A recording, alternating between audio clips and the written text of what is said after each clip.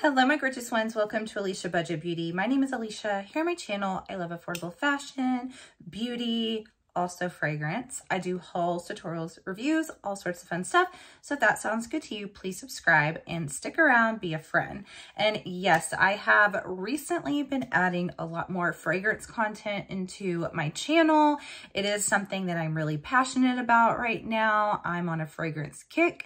I prefer to purchase perfume more than I do makeup right now. So you're definitely going to be seeing a lot more of that in the future. But today I am very excited to review the new fragrance from Sabrina Carpenter, who, by the way, congrats, killing it, opening up for Taylor Swift on the Eras Tour. That's amazing. But we have her brand new Sweet Tooth, a different flanker from the original. This is the Caramel Dream.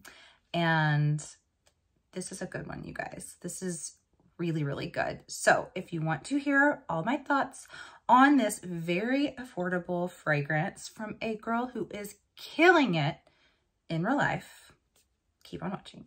All right, you guys. So what drew me to want to purchase this is the outside cardboard packaging, by the way. What drew me to this is, one, I love Sabrina Carpenter. I think she is so talented. I think she's beautiful. I really enjoy a lot of her music. She's got this really neat edge to her lyrics. And so I'd been wanting to try the original Sweet Tooth, but even though I do really like sweet fragrances a whole lot more than I used to, I generally want there to be some complexity to it or some other notes in it that make it a little bit more interesting than just complete sweet, fluffy sweetness. And that's what the original Sweet Tooth just seemed like it would be to me. Now, I actually have not smelled that. I'm a little bit more curious to smell it after this one that I'm in love with. But let me go ahead and just pop in the notes of the original right here. And I've got my little notes right here. So the original, and it was in a pink bottle. I will say this bottle is not my favorite, although it's $30. So how much, I say how much are we going to expect? But there's some really beautiful, affordable bottles as well. Like I'm thinking specifically of Latafa.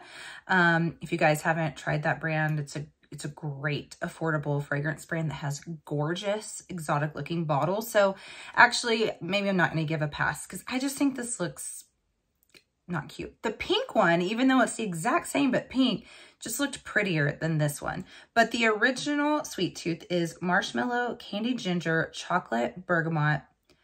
Middle notes are Madagascar vanilla, coconut milk, jasmine. Base notes are whipped cream, sugar, musk, and cashmere wood. So, I mean, it sounds kind of pretty, but like it's just a lot of sweet. Like you've got marshmallow, you've got sugar, you've got candied ginger, you've got, what was the other really sweet? Whipped cream. I'm like, okay, maybe if they did like one of those, two of them, but all of that just sounded really, really sweet to me. Now this one, however, whenever I read the notes to this, I thought, okay, now we're talking, because this has a lot more of a well-rounded DNA to it. So pop in the notes over here, but I will read them. This is almond milk, sugar, orange, lemon, freesia, vanilla, dark chocolate, orange blossom, and orchid. And bottom notes are patchouli, sandalwood, musk, caramel, and amber. So what we get out of this is really quite special. You guys, okay, I'm really into niche fragrances. That's what I do have designer fragrances. There are some that I think are really, really good. And I will continue to also occasionally buy designer, but my nose loves niche fragrances because they're just not the run-of-the-mill everyday, they're not always made for the masses. And so they're more interesting. This smells more like a niche fragrance to me. This is so warm, cozy, sweet, sexy, sensual. It is so pretty. So we have that sweetness, for sure. Like that almond milk, we have the sugar, and then the citrus that's in here kind of gets lost, I will say. There's like a hint of something bright, and I think that is the citrus that it's picking up, that orange and that lemon, but it's definitely not prominent. It's just kind of balancing the rest of the notes in here and bringing a bit of brightness to it. What also makes this one so different sounding from the first one, since I have not actually smelled the first one, but is that you have florals in here as well. And then you have that amber in the base that makes it real warm and rich. And the florals, I think, also work really nicely in this because I don't always love every floral. I've got a lot of floral fragrances that I do love, but floral can go real wrong at the same time for me. Orchid is such a deep and sensual flower. I really, really enjoy orchid. It elevates, I think it elevates a fragrance. Now the freesia, straight up freesia, I'm not a huge fan of, but it does have sort of, freesia has like a fruitiness to it. And so I think that is playing really nicely with the rest of these notes here. Now I will also show you, just it sprays really nicely, evenly distributes, so we love that. And when it first, the first spray, before any kind of dry down, it is very caramel-like, it is warm, you get a lot of that amber. But as it starts to dry down, it has almost this like smokiness to it.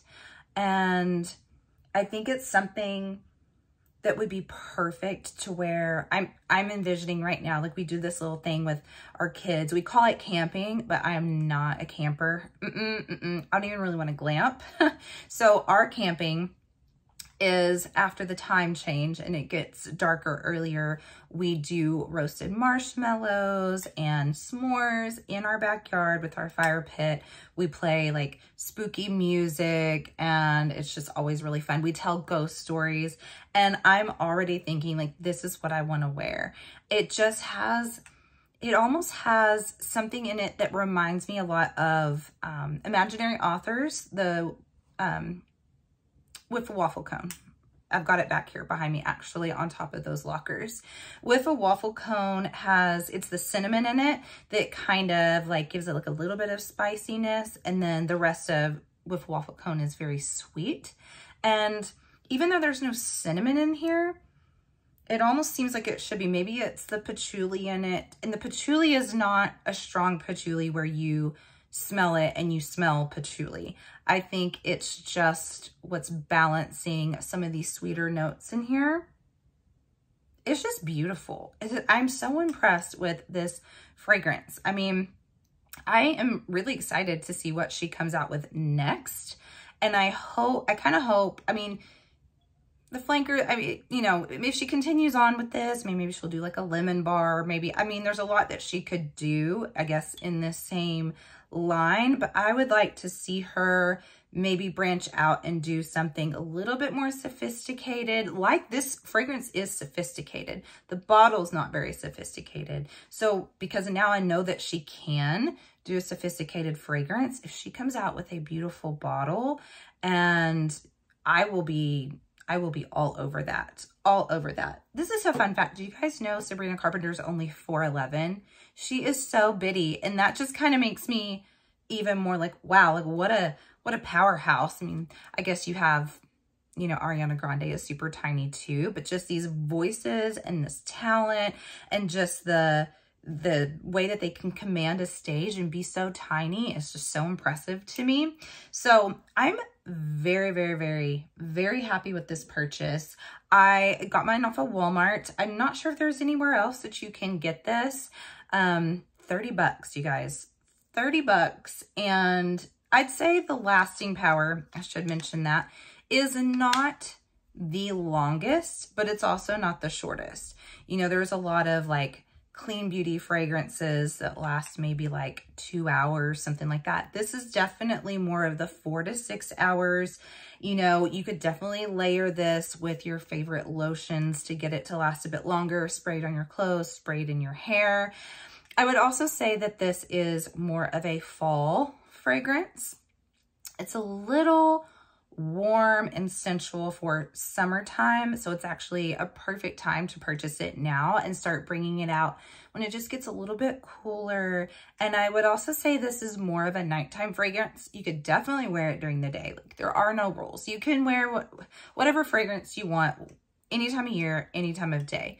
But I just think this is a perfect like date night, a cozy by the fire fragrance, like when you just want to feel like beautiful and kind of sexy and a little bit sweet, but a little bit mysterious. I just think it's perfect for that. So I highly recommend it to you guys. And price point is amazing. And I'm just really excited to see whatever she comes out with next. You guys let me know your thoughts about this fragrance. Are you going to pick it up now? Are you liking the fragrance content that I'm doing? Let me know in the comments. Be sure you subscribe. And as always, have fun shopping. Budget shopping. Bye.